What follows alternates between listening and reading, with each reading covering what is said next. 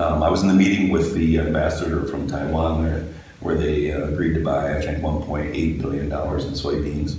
That was good as well. And we did get agreements done with Australia and South Korea. That's good. Not going to have a trade war with the EU, the European Union, so that's good. So China's the big dog, and China's hurting. China's hurting. Their growth is what, at a 10-year low? 10-year GDP growth. Lowest growth in 10 years. Yeah, they're burning through their entire inventory of soybeans. I mean, I don't know, it's probably done, gone, and they're paying a king's ransom to Brazil for soybeans. Paying a ransom, it's unbelievable. So this can't, and they're coming to us. And we still have the world's largest economy. It puts us in a position of strength. So the president's just, he's kind of waiting a little longer to get a better deal. But I'm convinced we're going to get a good deal with China.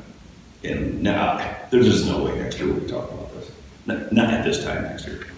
I would assume by I don't know, like 6 months from now, 5 months from now, 4 months from now, we'll get a deal, because they're coming to us.